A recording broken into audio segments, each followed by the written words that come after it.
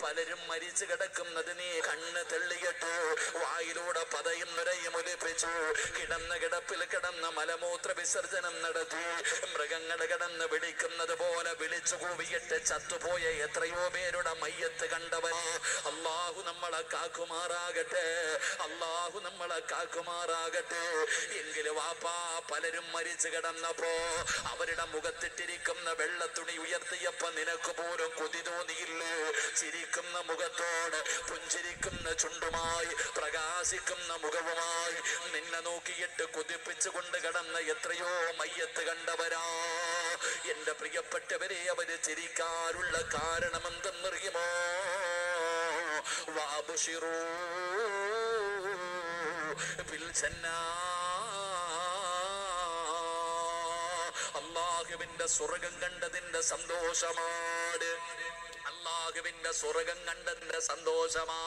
പെങ്ങളെ, റബ്ബ് തരുന്ന രണ്ടാമത്തെ പ്രതിഫലം അല്ലാഹു നിനക്ക് ഈമാനുള്ള ഒരു മരണം തരികയാണ്. സ്വർഗം കണ്ടിട്ട് മരിക്കാനുള്ള അവസരമാണ്. സ്വർഗം കണ്ടിട്ട് മരിക്കാനുള്ള അവസരമാണ്. പെങ്ങളെ, നിന്റെ ഉമ്മ പോയപ്പോ ഉമ്മാടെ ശരീരത്ത് കിടന്ന സർവ്വ സ്വർണവും ഊരിയെടുത്ത പെണ്ണേ, നാളെ നിന്റെ ഗതിയും ഇത് തന്നെയാ. വാപ്പാടെ സമ്പാദ്യത്തിന്റെ മുകളിൽ നെളിഞ്ഞു നടക്കുന്ന സഹോദരാ, നാളെ നിന്റെ ഗതിയും ഇത് തന്നെയാ. അതുകൊണ്ട് റബ്ബ് നിങ്ങൾക്ക് തരുന്ന രണ്ടാമത്തെ പ്രതിഫലം എന്റെ പ്രിയമുള്ളവരെ നല്ല മരണമാണ്, നല്ല മരണമാണ്. 3, അല്ലാഹു നിങ്ങൾക്ക് തരുന്ന മൂന്നാമത്തെ പ്രതിഫലം എന്താ? എന്റെ പ്രിയപ്പെട്ട സഹോദരിമാരെ, ചെയ്യുന്നതൊരു ജാരിയായ സദക്കയല്ലേ? മൂന്നാമത്തെ പ്രതിഫലം എന്തെന്നറിയുമോ?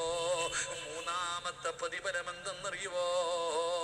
പാണത്തൂര് പള്ളിയുടെ പള്ളിക്കാട്ടിലെ ഖബർസാനിൽ നിന്നെ കൊണ്ടുപോയി ഖബറടക്കുമല്ലോ.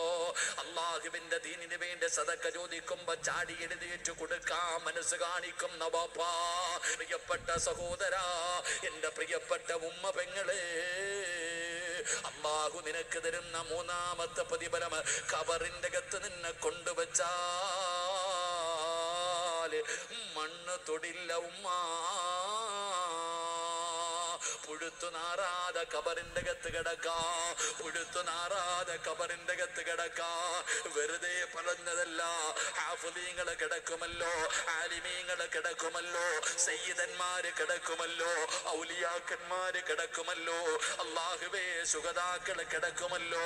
ഇതുപോലെ പലരും പള്ളിക്കാട്ടിലെ ഖബറിന്റെ അകത്ത് മണ്ണ് തിന്നാതെ കിടക്കുമല്ലോ.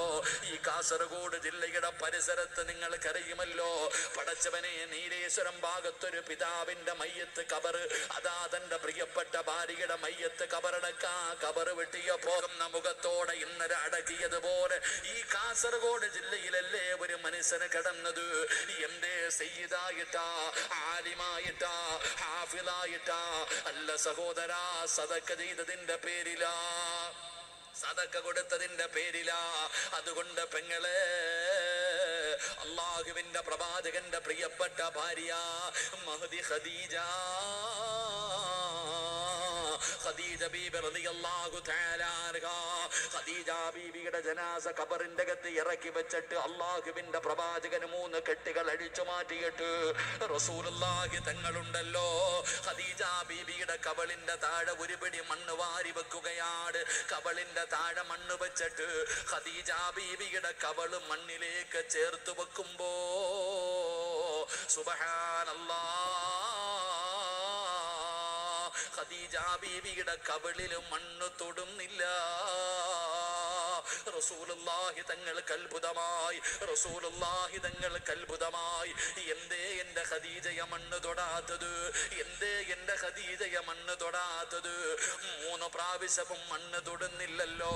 അതാ വരുന്ന മുഖറബുൽ അംലാക്ക് മലക്ക് ജിബ്രീൽ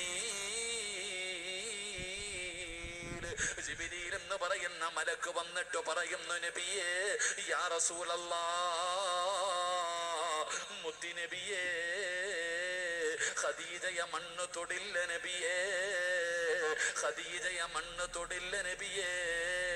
കാരണമെന്തേ ജിബ്രീലേ? കാരണമെന്തേ ജിബ്രീലേ? യാ റസൂലല്ലാഹ്, തന്റെ തന്റെ സമ്പാദ്യം മുഴുവനും സദക്ക ചെയ്തവളാണ് നബിയേ. തന്റെ സമ്പാദ്യം മുഴുവനും അല്ലാഹുവിന്റെ ദീനിന് വേണ്ടി കൊടുത്തവളാ.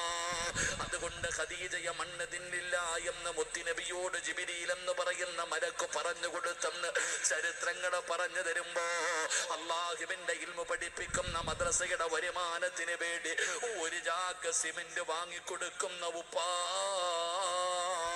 എന്റെ പ്രിയപ്പെട്ട പെങ്ങളെ, പള്ളിക്കാട്ടിലെ 6 അടി മണ്ണിന്റെ അകത്ത്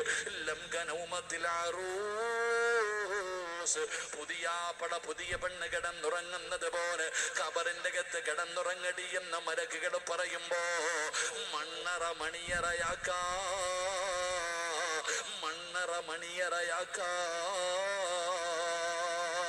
അതുകൊണ്ട് എന്റെ പ്രിയമുള്ളവരോട്, പടച്ചവനെ ഞാൻ ആരോടും പറഞ്ഞു വെച്ചിട്ടില്ല, ഒരാളോടും ഞാൻ പറഞ്ഞു വെച്ചിട്ടില്ല.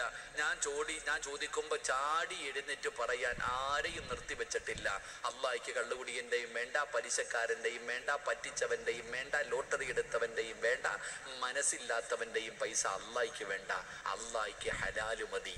അള്ളാഹിക്ക് വേണ്ടവരെ അള്ളാഹു തിരഞ്ഞെടുക്കും. അള്ളാഹു ഈമാൻ തരുമാറാകട്ടെ.